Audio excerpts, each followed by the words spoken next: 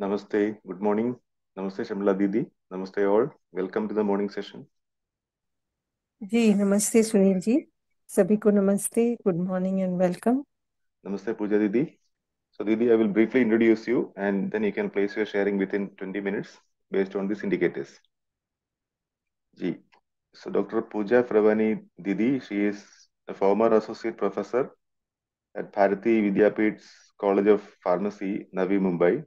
She did her first introductory UHV workshop in September 2020 and she has been volunteering for sharing content, sharing values to faculty as well as student workshops in the online and face-to-face mode. And she's also a very active volunteer in this video editing team. So with this brief introduction, I welcome Pooja Didi for sharing in the morning session. Over to you, Didi. Thank you. Thank you, Sunil Bhaiya. नमस्ते शर्मिला दीदी और नमस्ते सभी को. I'll just give my introduction again, which already Sunil Bhaiya has shared. I'm Dr. Pooja Pherwani. Currently, I'm not working. I'm not affiliated to any institute. I resigned as an associate professor around 1 year, 4 months back. I attended my first introductory workshop in September 2020, following which I attended the refresher 1 part 1 in November 2020.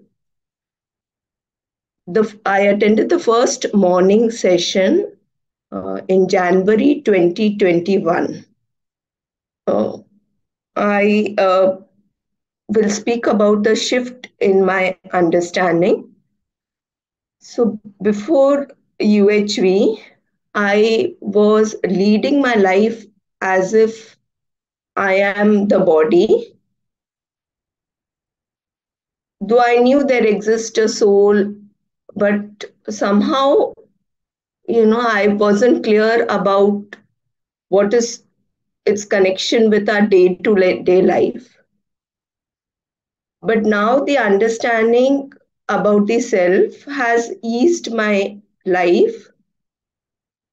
Previously, I was confused. I had many contradictory thoughts, and I could just not understand, how come I think one thing and then I think the opposite thing. So there was a lot of confusion because of that.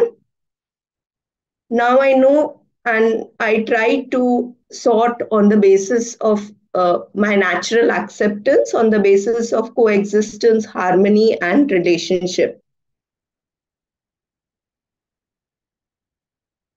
I have observed that whenever I am irritated, I am operating at the level of expectation. So I can see that something is happening which is not as per my taste. And therefore, I'm getting irritated.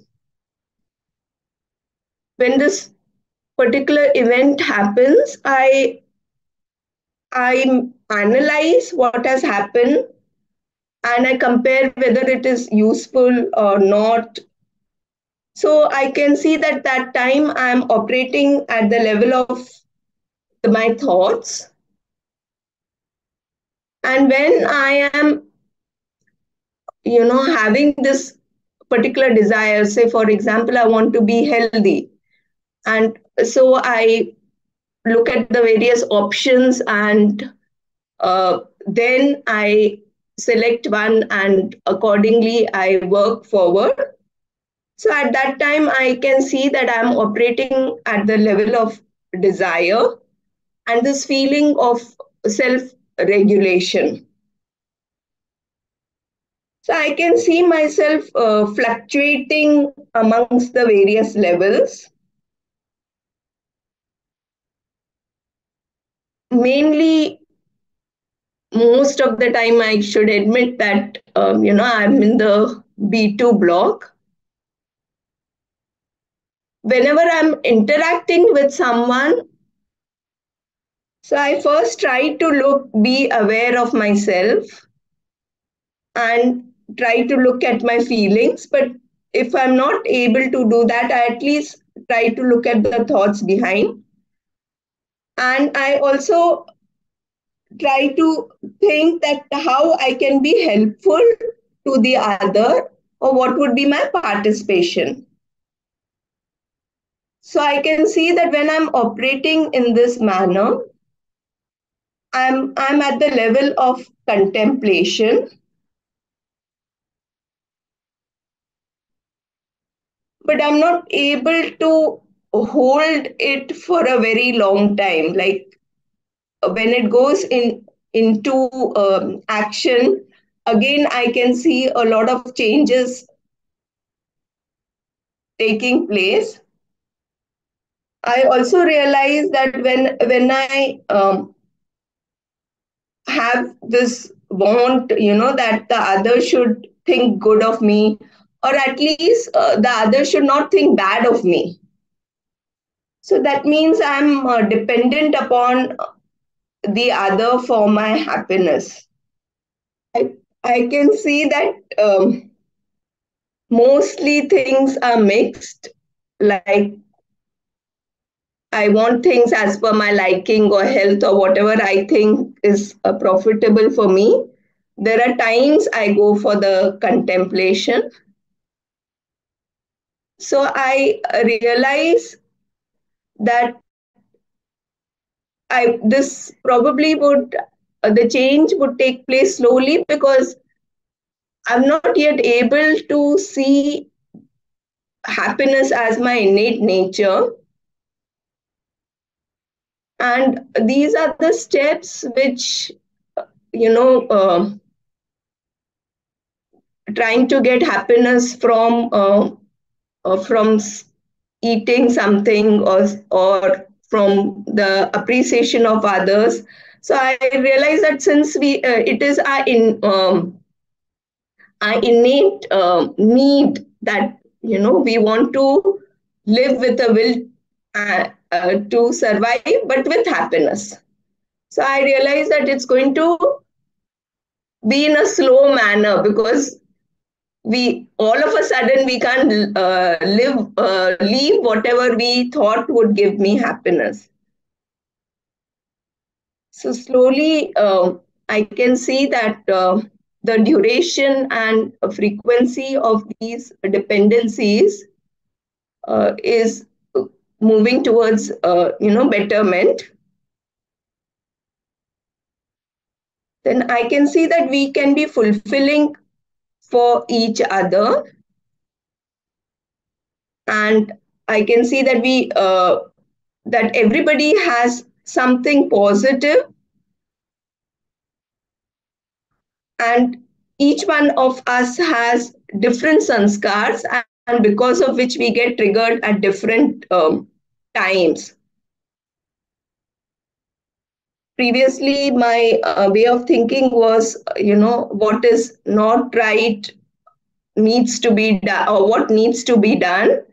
But now I can also, or I consciously try to see what has been done,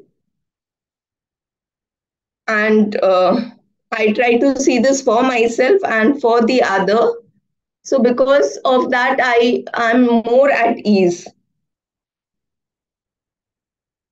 Previously, I saw nature as mixed. That is, sometimes I found nature to be very kind. I can see all sunshine and rain and birds and trees, but at times I thought nature is cruel. Like I could see tsunami and storm and earthquakes. Now I realize that there are certain laws in nature, and if we follow those laws, the harmony which is there in nature, it continues. Now I can see that the material world, including the human body, animal body, plant body, and physical things, they continue to exist, but only their form keeps on changing. I can also see that human cells are connected to each other, and we keep on benefiting from each other's thoughts and learnings. So, right from ancient times, whether it is learning about things about taking care of the body or the self development. So, like we all are benefiting from each other's thoughts and whatever we have understood. So I can see that the continuity there, and as we have been learning even from you know uh, the ancient sages and seers, all the sadhus who were there. So I can see that we it's a continuous spectrum. Like everything is there in existence, and it is in the form of coexistence. I'm able to understand nature is submerged in space, but still, because of my sanskar, I tend to look at the units more than rather looking at the space. If I look at exercise one, before the morning session, my thoughts were related to mainly my behavior. Now I'm trying to look at the feelings. When I'm sitting alone and trying to look at the feelings, I can feel that feeling of calmness. I look at the feelings during when something is going on, like maybe now, but because I was talking about it, I remember that I need to see my feeling. But many a times, the concentration is more about what I need to speak. The thoughts are towards that rather than towards the feeling. I I need to attend the morning sessions more regularly so that I am able to remember to observe my feelings before I interact, and I try to look at the feelings. At times, I'm not able to see the feeling, so I deduce the feelings from my thoughts or from the sensation. Many times, what I see is not so pleasant. At those times, I just try to observe what is happening within. I'm not comfortable. I can see that, and I can see that these feelings are not naturally acceptable to me. So I know that this is because I have assumed something, therefore, it is not naturally acceptable to me.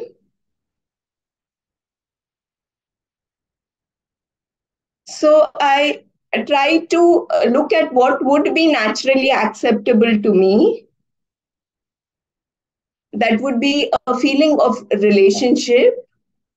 But at that moment, I'm not able to have that feeling of relationship.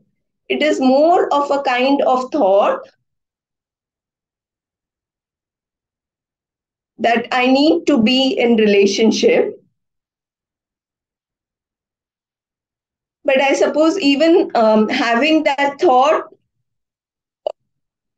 does influence my behavior. I previously used to react, and later after these sessions, I observed that uh, one reaction, maybe somebody said something and I got triggered, so I reacted, and because of that reaction, the other got triggered and reacted, and so on. It would lead to a chain of reactions. Now I try, though I'm not always successful, I try to stay quiet and not react. I try to respond, and then I can see that that chain it stops, like it doesn't escalate further. So I'm really grateful that the things have become much more uh, easier and more calmer, my interaction with others. If I look at exercise 2, observing the body by the self, I find that it is easier to look at the sensations uh, during the activity going on. Sensations such as the heartbeat increasing, or having like it being very hot, or I'm feeling hungry. So I am able to observe the sensations more easily. Maybe it's a practice of seeing grosser things through so many years, or through these ages. So I know when I'm feeling uncomfortable, and I know this feeling of uncomfortableness is because I have given a meaning to the sensation. And I can see that this meaning I have given to the sensation is based upon something which has been assumed, and this been has become my sanskar. So what I need to do is I need to work on my sanskar. Like I would like to add that nowadays I'm maybe even if it is after an event, it is more that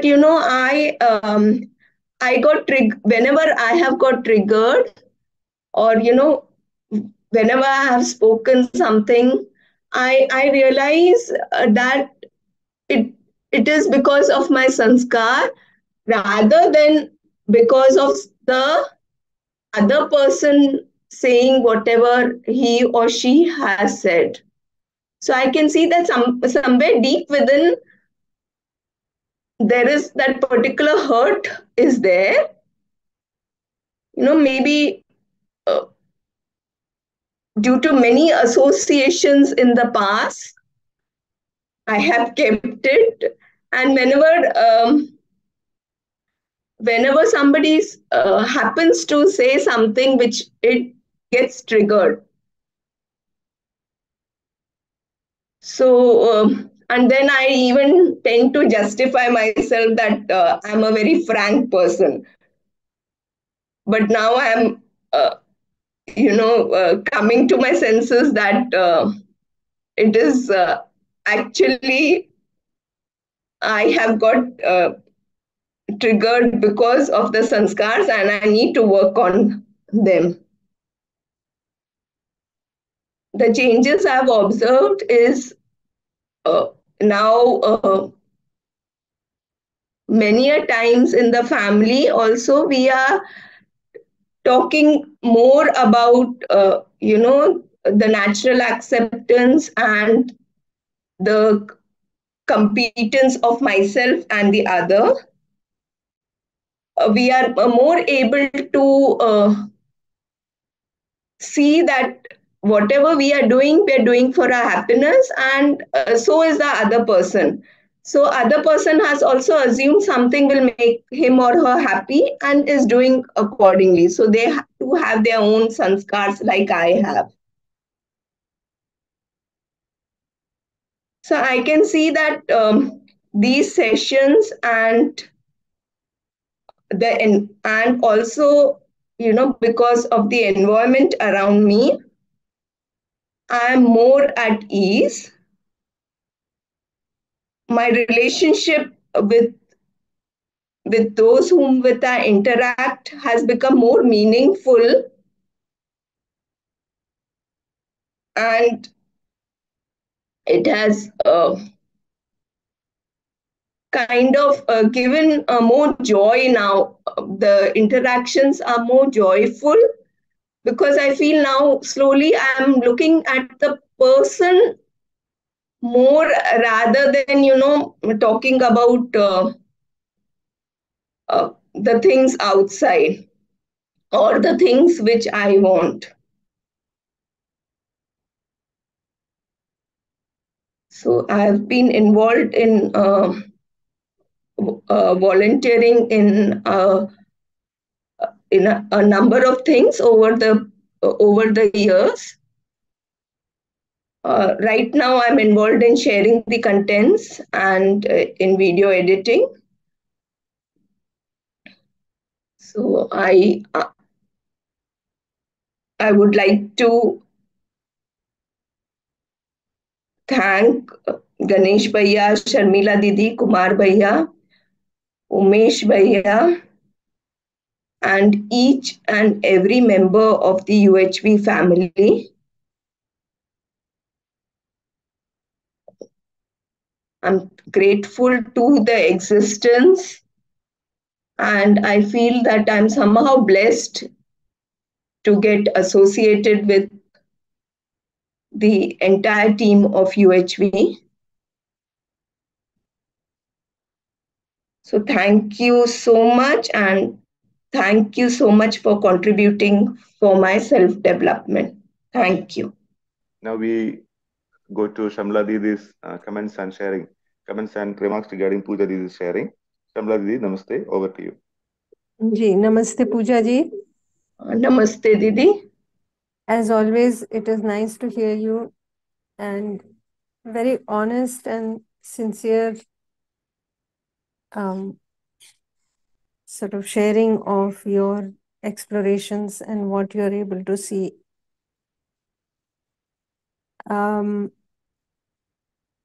I mean, we have communicated at various other times, and I can see that shift is slowly happening. But I think that you have the time, you have the inclination to make it go deeper. So perhaps, I would suggest maybe you can spend like half an hour every morning if you're not doing it already. So just isolatedly sit and observe your feeling. That shift, once it happens, about being able to observe the calmness and the happiness with the right feeling, once that comes in the living, then it makes all the difference. Some changes have happened, which you have mentioned also. But I think now it is time for you to delve a little deeper into this content, especially exercise 1 and 2. So maybe in the next round, we can have you exploring again and, discussing your doubts, your questions in the morning session. Of course, the changes that have happened, I know you didn't mention, say with your son, or with, other changes that you have mentioned at other times in your behavior. That speaks a lot. That speaks volumes for the amount of exploration that is going on within you, and how you are able to bring some of it in your behavior. Like I said, I think that you're ready to go a little further, so you can see. What happens is sometimes we sort of explore, we get some results, and then we get a little laid back. Then there seems to be like a lull where you are not really moving forward anymore. And then there may be again some, more reactions or something that brings your attention back to the fact that we have become a little laid back.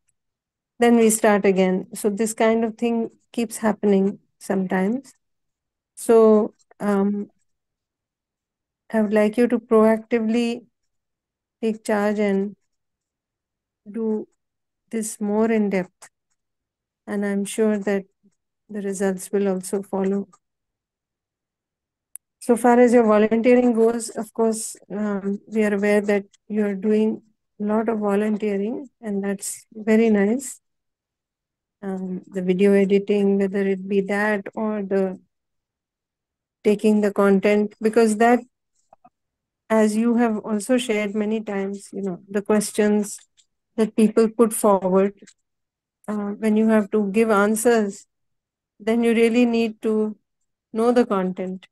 So this constant churning of the content makes a lot of difference, and I can see that shift is happening as compared to earlier. So all the very best to you. Best wishes. Yeah. Thank you, Sharmila Didi.